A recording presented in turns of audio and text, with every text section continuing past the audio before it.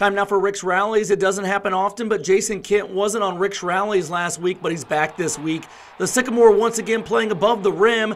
ISU head coach Josh Schertz says Kent is the best cutter, and you see it here as he works for the two dunks.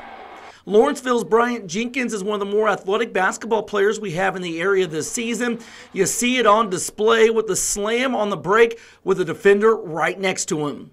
Max Toy with a beautiful one-on-one move with a sweet crossover and elbow jumper to win the game with less than 5 seconds left for North Davies over Bloomfield.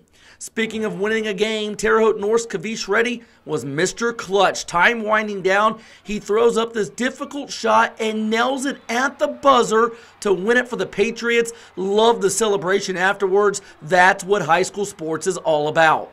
That does it for this week's edition of Rick's Rallies. Keep hustling and making the plays because you never know when the camera will be on you and you could be part of the next Rick's Rallies.